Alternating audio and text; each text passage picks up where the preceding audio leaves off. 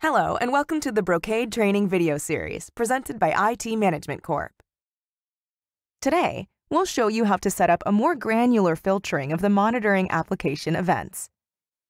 The Event Actions dialog box allows you to control what events the management application monitors, on which product they're to be monitored, how often they're to be monitored, and what to do when the monitored events are generated.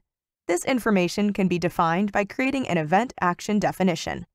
For example, you may not want an alert of any occurrence of topology change traps from a specific product group.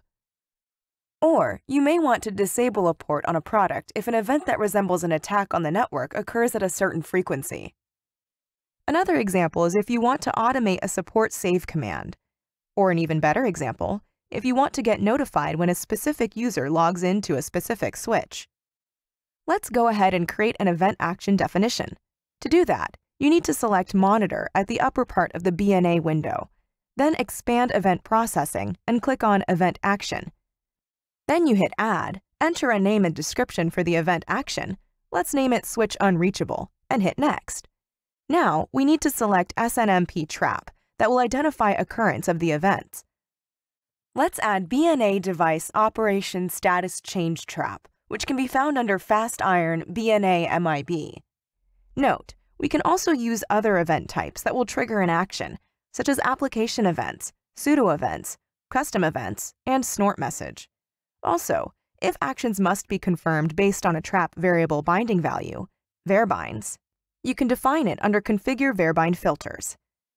When we're done with the trap definition, click Next and select the products or product group that we want this event action applied to. We can also select IP subnets to monitor the trap. Next, we define a policy action, such as if the event occurs 5 times within 3 minutes, and apply event severity as alert. We can specify a message that will be displayed in the event log window with this event.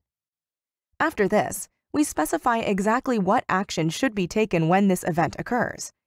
Here we can have all kinds of actions, including auto-acknowledge, send an email alert, run a configuration policy, launch a configuration script, mark it as a special event, collect support save information, deploy CLI configuration, and deploy product configuration.